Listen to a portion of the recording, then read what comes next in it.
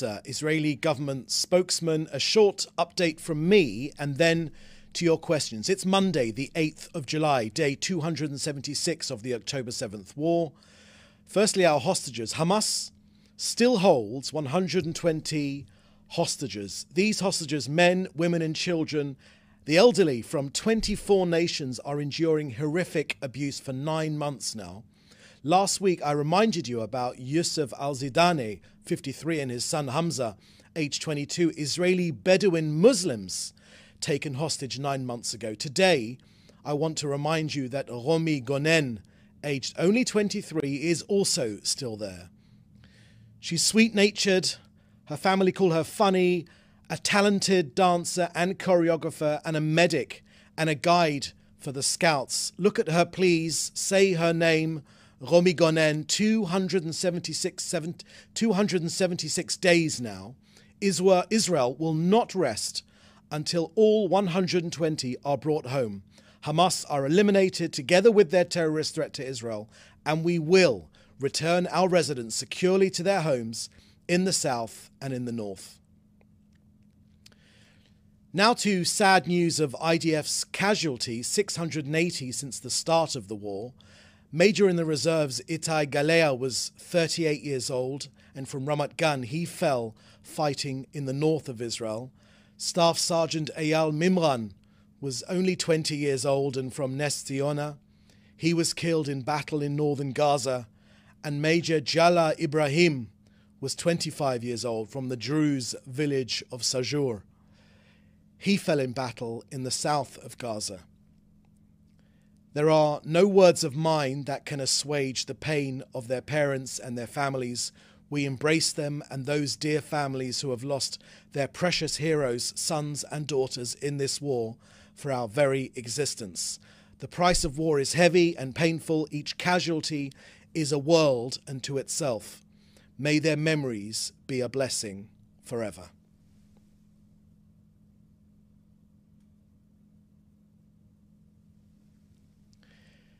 Now to the Israeli position on hostage negotiations. Israel's steadfast position against the attempt to halt IDF action in Rafah has led Hamas to enter negotiations. To be clear, on the current position, the Prime Minister is continuing to insist on the principles that have already been agreed by Israel.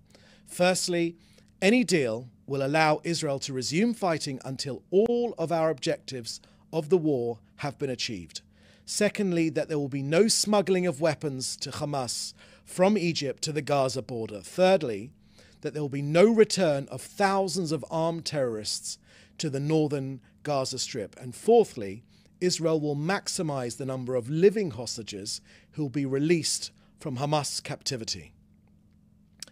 This plan has been agreed by Israel, which has been welcomed by President Biden, which will allow Israel to return hostages without infringing on the other objectives of the war. To the north now, and our border with Lebanon and Syria. 6,700 rockets from Hezbollah. 6,700 rockets. 177,000 dunams of land burnt. It is becoming ever more clear that Hezbollah only responds to force. Even if Israel reaches an agreement in Gaza, a deal we want to bring our hostages home, Israel will continue fighting Hezbollah until we bring Hezbollah to reach an agreement and ensure the safe return of Israel's northern communities to their homes. A hostage deal does not bind us in the north unless Hezbollah reaches an agreement. So, a hostage release pause in the south does not change that we will defend ourselves from Iran's aggression and bring our Israeli communities home safely.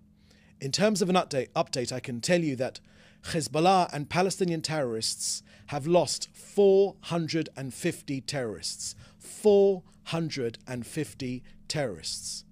15 brigade commanders and above eliminated, including 3 divisional commanders. In fact, more than 50% of Hezbollah's commanders in southern Lebanon have been eliminated. Hezbollah's capabilities are being eroded. Now to COGAT and an update on their work coordinating aid into Gaza over the last 24 hours. Yesterday, 272 trucks carrying humanitarian goods went in, 238 via Kerem Shalom and 34 via the Erez crossing. 6 tankers of fuel and 4 tankers of cooking gas also went in for vital infrastructure. We will continue to expand our efforts to facilitate humanitarian aid into the Gaza Strip. 80% more food goes in than before the war. 38,800 trucks delivering more than 735,000 tons of aid have gone in. More than enough food to feed everyone there. So that's the end of our briefing today. I will now happily take your questions, which you should put in the chat together with your news outlet. Okay, first question here is from Joel Pollock at Breitbart News, and it's 2 questions I can see. Is there a sense in Israel that the public is exhausted from war and therefore willing to compromise? Thank you for that question, Joel. I can certainly confirm that we are exhausted with Hamas's deadly aggression with us, but nothing will stop us, nothing will slow us down, nothing will keep us away from our objective to destroy this terrorist organization. Our armed forces are determined, they are expert, they are determined, they are having great results, taking out the terrorists and also finding our hostages and leaving no more room for maneuver for Hamas to do anything but to return to the negotiating table to try and agree a hostage release pause. We need to get our people out, but there is utter determination in this country, utter determination to bring our people home and to achieve all of our war objectives. The second part of your question, why do so many Israelis in opposition seem to blame the government for the lack of a hostage deal when even the Biden administration blames Hamas? Thank you for that question, Joel. I was taught very, very early on that it's the opposition's job to oppose, and that's what they do, and that's what they're free to do in every single democracy. It is, of course, Hamas that holds our hostages. This war could be over this afternoon by the time we put our children in bed. If Hamas lay down their arms and release our hostages, it would be over right now. The people holding the hostages are Hamas. That's why they need to be defeated. Next question from Lior Soroka from the Washington Post. Does the PMO have an estimate on how many Israeli homes near the northern border have been damaged as a result of the fire from Lebanon? About a quarter of homes in Metula have been affected, according to the spokesperson for the community. Thank you for that question, Lior.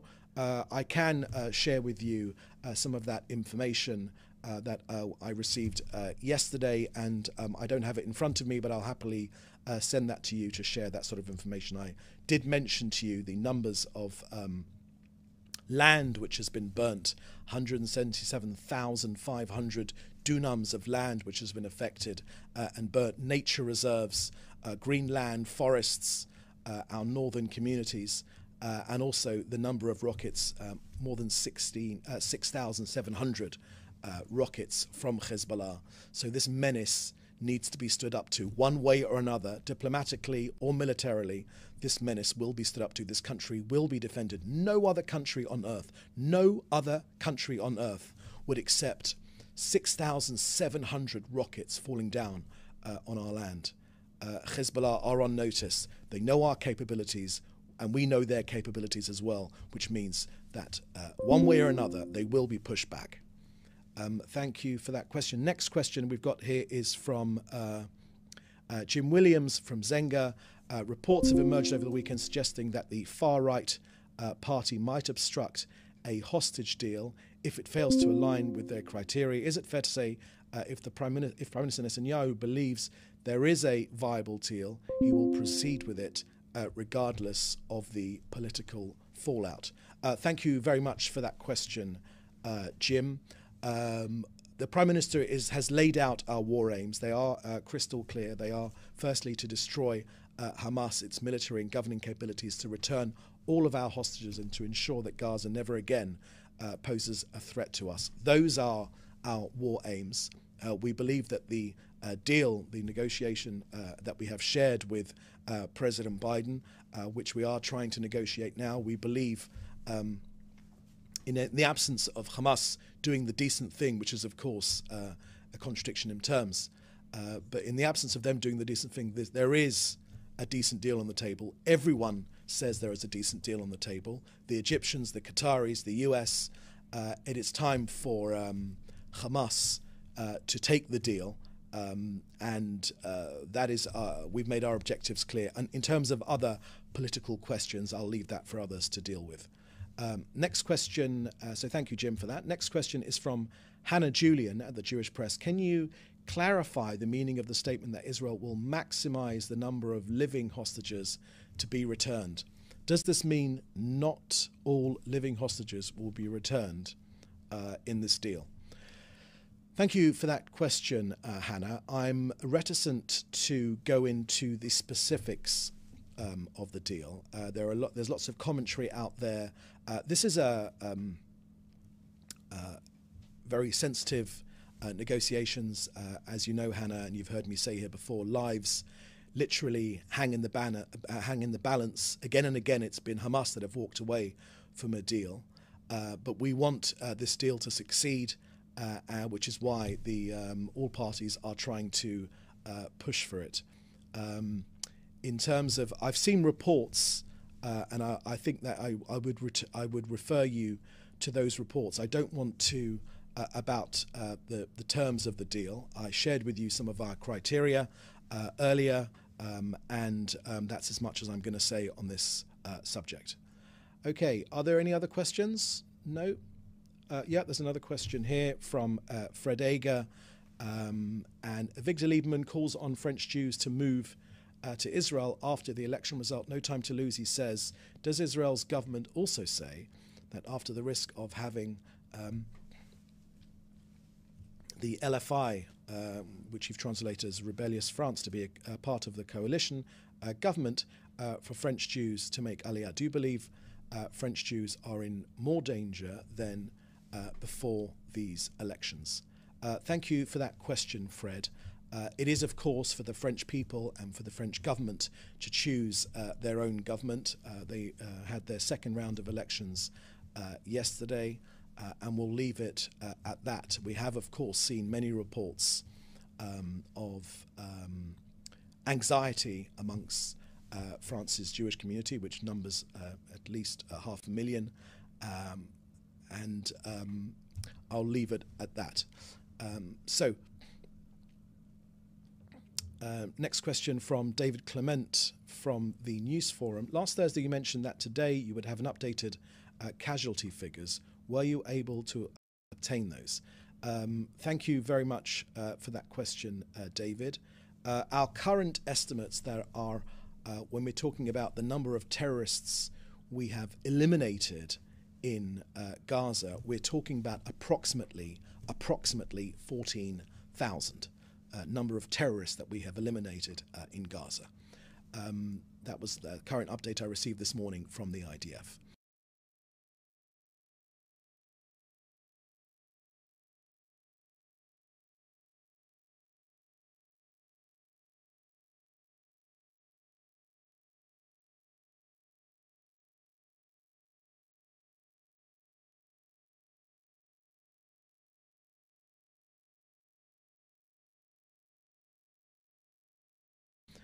On the second question, it's been reported that Hamas has given up its demand that Israel end the war entirely. Is that accurate? And if they have, does that expedite the possibility of a ceasefire? Thank you for that question, David. In my earlier comments, I made a fairly comprehensive statement regarding our position on this hostage release pause. We want to get our people out. All of them, all 120, the live ones to be rejuvenated and to go back to their friends and family. and also for the dead ones who unfortunately been killed by Hamas to have at least a decent burial here in Israel, and to be reunited with their family, and for their families to get some sort of closure for this unbelievable, shocking ordeal which they have gone through. I don't want to give any more than that. Lives literally hang in the balance. I've made our position clear. The Prime Minister has dispatched his negotiations team to further negotiations. All of us want this to succeed. All of us want to bring our poor our hostages home. Question here from Jodie Cohen at World is One News in India. Netanyahu suggested that the fighting in Gaza would be over very soon, but local Gazans in Gaza City are suggesting the fighting is more intensive than previously in the war. When can we expect to move towards the next phase in the war? Thank you very much for that question, Jodie. We've made quite clear that we have smashed most of the battalions of Hamas in Gaza. We have smashed them as a fighting force that is able to coordinate their activities. But we do know, of course, that many individuals from Hamas are regrouping in other areas. You gave an example of some activity which has happened in Gaza City today. The IDF did release information about that.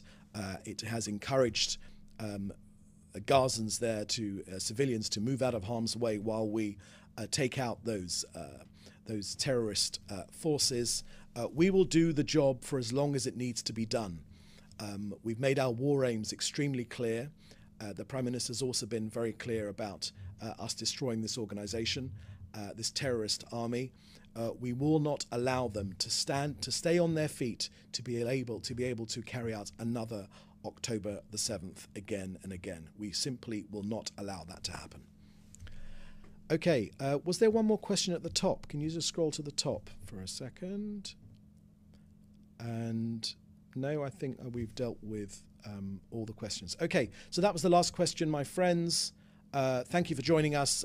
Please do stay safe, and please join us for another briefing tomorrow. Thank you. Bye-bye.